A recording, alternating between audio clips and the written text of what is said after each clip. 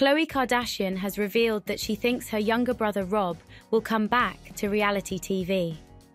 The 39-year-old spoke about the possibility of Rob's return to TV after the youngest of the Kardashian family ducked away from the cameras from as early as season 7 of Keeping Up with the Kardashians.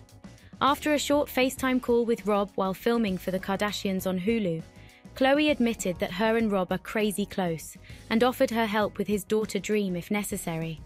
She later discussed whether he'd make an appearance on the show, saying, "I do think Rob will come back to the show. He talks about it a lot. He does.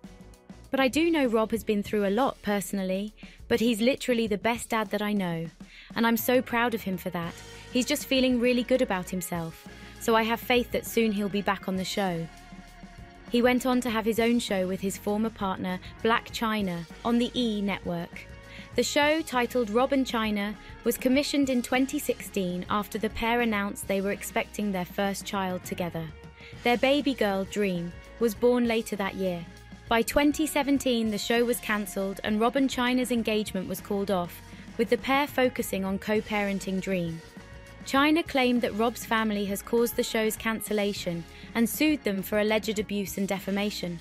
In court, Rob recalled how Chyna had disrespected his family on a large number of occasions.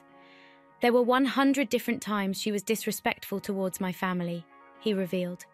"She tried to threaten my little sister Kylie." He went on to share that she beat him on a number of occasions throughout their relationship. Earlier this year, the court battle came to an end, with Chyna losing the $108 million lawsuit she brought against the Kardashians.